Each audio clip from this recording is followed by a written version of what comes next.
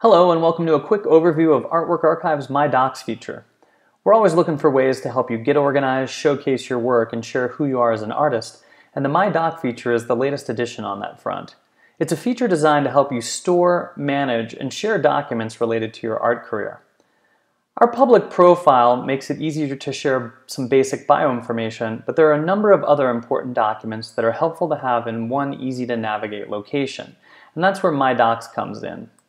Let's take a look at the My Docs homepage, and you'll see a number of folders where you can store things like your resume, bio, and statement. And you can also use this feature to store grant applications, public art and commission proposals, residency applications, and even as a way to store press information and reviews. We also have a catch-all category that you can use to store any other documents that you feel may be helpful to have on hand. And no matter what types of documents you're storing, we make it easy to get them in front of the people you choose to share them with. As you can see here, we're looking at a number of different bio versions. If I click on the arrow next to that, I can view the document myself, which opens up a copy of the document here.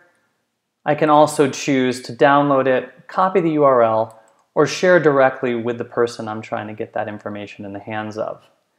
We hope you found this general overview of the My Docs feature helpful and encourage you to reach out with any additional questions or feedback you may have. Thanks.